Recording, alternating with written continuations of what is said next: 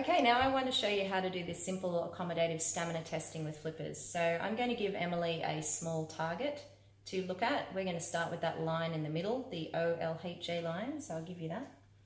Now she is wearing either her habitual correction or in M's case she's unaided at near for us to be able to check if she has the appropriate stamina. Now I'm going to start with my ±2 and my ±150 flippers. I'm going to add the two of them together to make -350. So our expected positive relative accommodation value, our ability to clear minus, is -350. So we've got this with the flippers. So have a look at that line, the OLHA line. Keep looking at it. Can you read the line just below that to me? ECTNO. Good. So M's just cleared -350. We know that she's capable of that. So now we're going to flip to our +2. And this is our expected limit for negative relative accommodation, NRA, our ability to clear plus. So we're going to go a little bit smaller and see if she can see through that. So can you read the line just below that one to me, the second bottom line? CLHNA. Good. Now we're going to have a look at her facility by flipping the +-2 flippers a few times. Can you read that line backwards, the one you just read? AMHLC. Good. So she's just cleared -2. And now have a go at reading that bottom line if you can. AELONCT. Fantastic. So M's just cleared ±2 efficiently.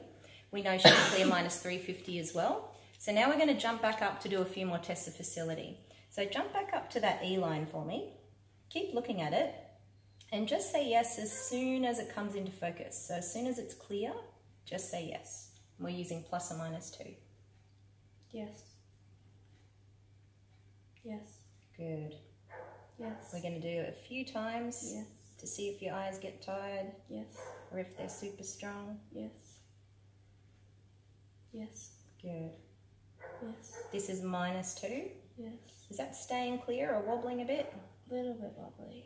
And is this one staying clear or wobbling a bit? Staying clear. Good. So we know she's doing quite well at those, but say for example M couldn't clear +2. Then let's jump back to ±150, see if she can clear that.